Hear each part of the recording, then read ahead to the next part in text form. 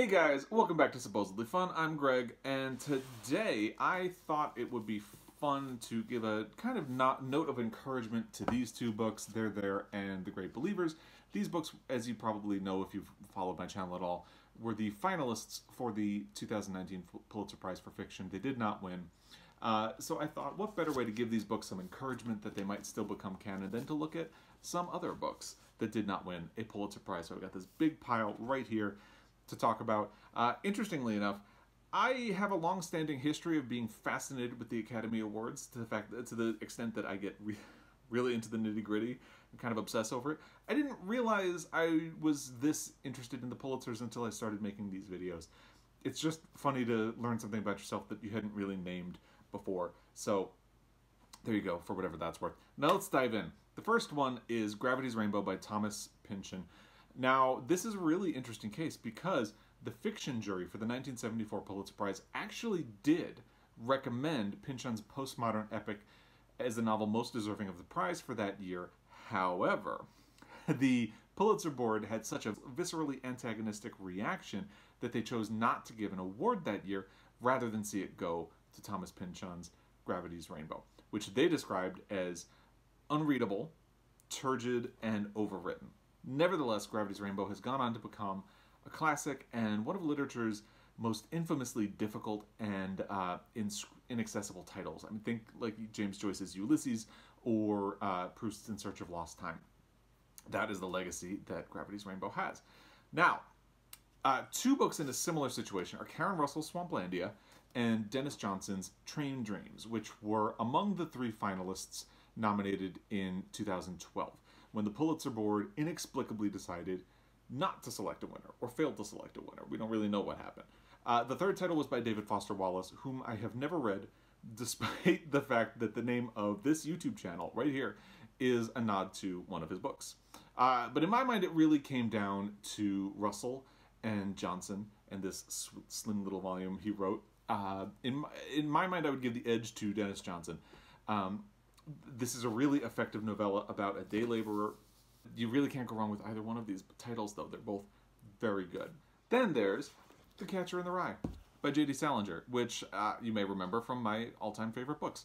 Now, this book has had classic status for a very long time, so it's difficult to remember just how controversial it was when it was released. In fact, between 1961 and 1982, I believe, it was the most censored title in the high schools and libraries across the United States. And that reputation continues. It is frequently among the top 10 most challenged books. Why? Because its main character, Holden Caulfield, is a teenager who very much questions society and moral codes, and he also smokes and drinks and uses vulgar language and thinks about sex. Because, you know, teenagers don't do that, right?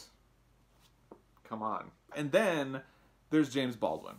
Now, technically, James Baldwin moved to Paris before he wrote most of his major works. So technically, you could argue that he's ineligible for a Pulitzer because a Pulitzer is supposed to go to an American author.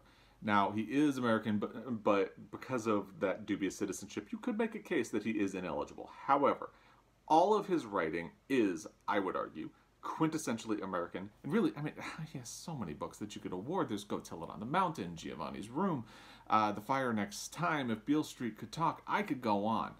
The truth is, he was an uncompromising social and political activist who never shied away from necessary criticism, even if that would make the mainstream uncomfortable. So it's no surprise that he failed to win a Pulitzer, but it is also shameful.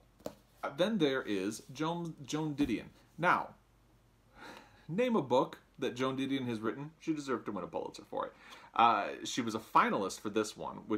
This one was a finalist for the Biography Pulitzer Prize in 2006. It did not win. I think it was robbed.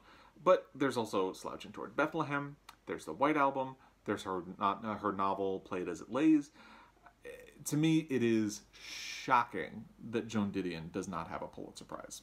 And then Plague of Doves is another book that was a finalist, this one for Louise Erdrich. It lost to Olive Kitteridge, and with apologies to Elizabeth Strout fans, this one really deserved it. Now, I could have just as easily put Louise Erdrich down for, oh, I'm out of order here, Love Medicine, which is another book of hers that is kind of a modern classic. But to me, I haven't read it yet, so it's kind of hard for me to get behind it. Instead of Plague of Doves, which is something I have read and really, really love. It's a profound look at historical injustice and the ways in which an unsolved crime ripple through a reservation in North Dakota through generations. It's very good. If you haven't read it, check out Plague of Doves. Now let's talk about Death Comes for the Archbishop by Willa Cather. Now, some of her most famous works, like O Pioneers and My Antonia, were published before the Pulitzer Prize for Fiction. Therefore, obviously, they would not have been able to win. However, Death Comes for the Archbishop was published in 1927, which means it could have been a great chance to award her for one of her most famous, well-regarded, and popular works. However, Willa Cather had won a Pulitzer 4 years earlier for one of her lesser-known titles, which was one of ours. It's kind of like she won a Career Achievement Award a little too early. This is the one that would have made much more sense. And then, The Great Gatsby by F. Scott Fitzgerald. This is perhaps the novel that is most frequently cited as the great American novel, and since one of the criteria of the Pulitzer Prize is to reward a title that deals with American life, it seems like this is a really glaring omission. At least that's how we think of this book today. Back when it was published in 1925, The Gatsby received mixed reviews and sold poorly. It was after F. Scott Fitzgerald died that it earned recognition.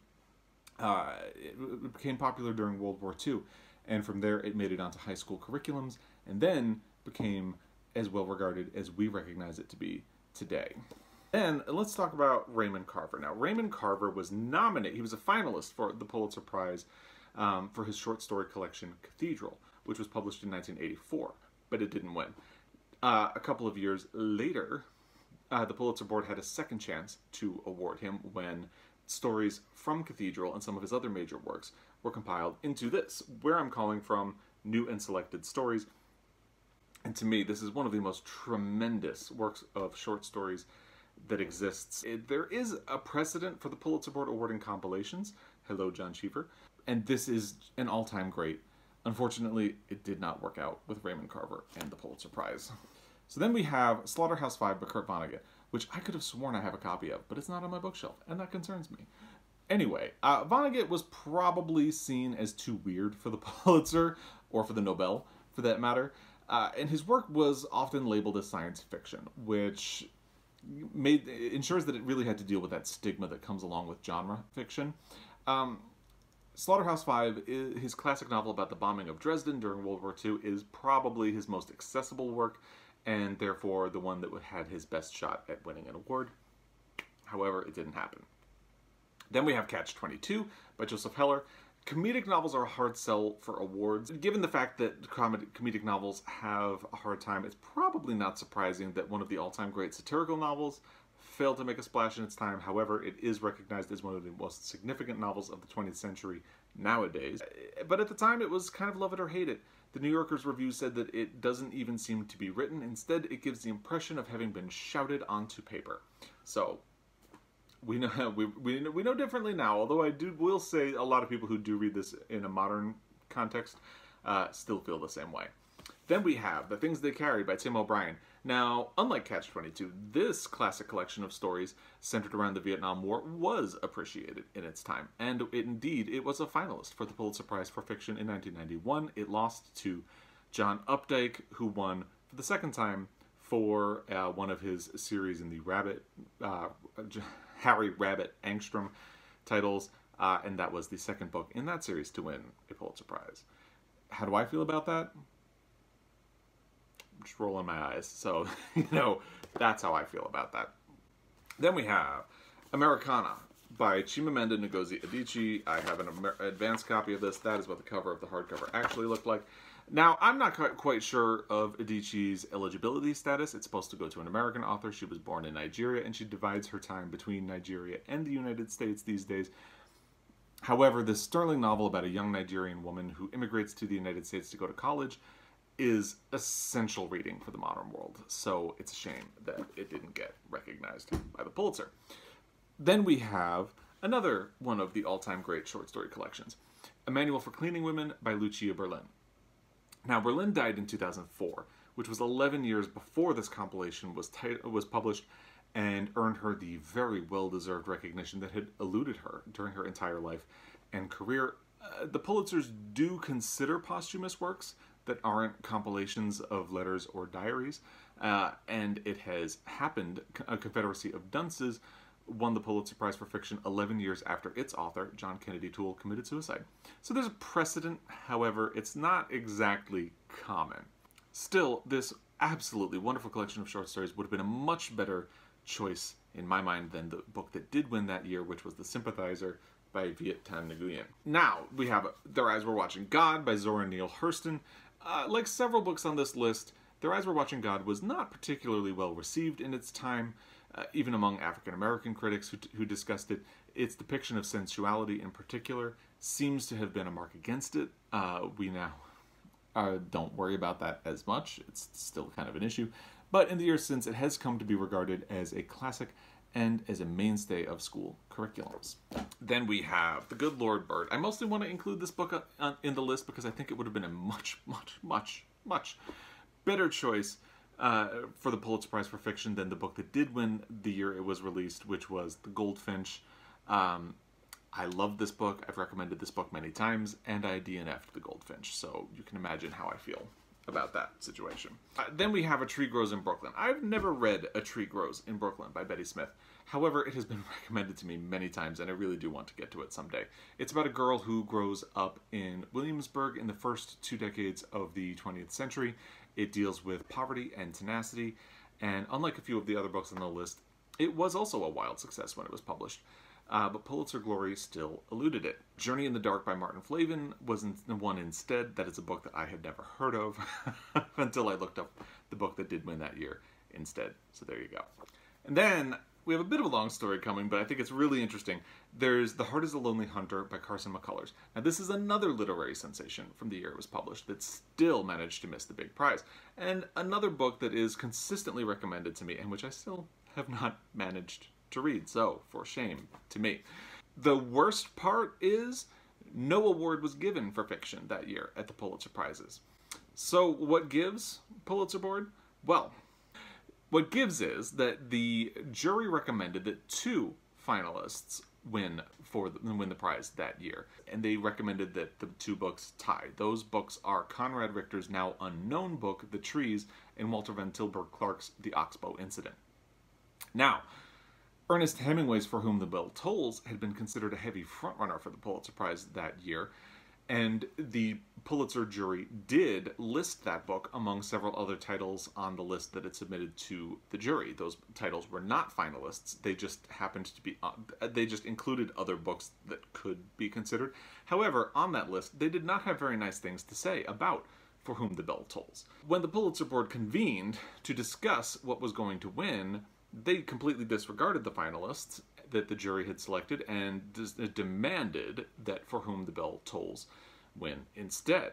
Further complicating matters, the president of Columbia University, which administers the prize and therefore has a say in what the board does, found the book, quote, offensive and lascivious, and did not think at all that it was a book that should be associated with both the Pulitzer Prize and Columbia University, and essentially caused a stalemate in discussions about the prize for that year.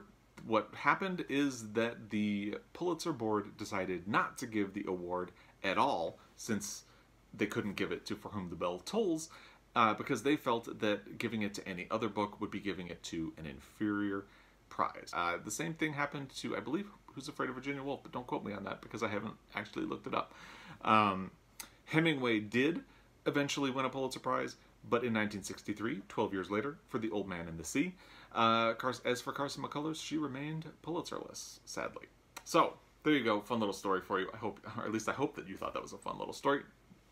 Those are some great books that did not win the Pulitzer Prize for fiction or for nonfiction. Are there any books that you think would be glaring omissions? Or are there any of these that you think I'm crazy for thinking should have won a Pulitzer? I would love to hear that.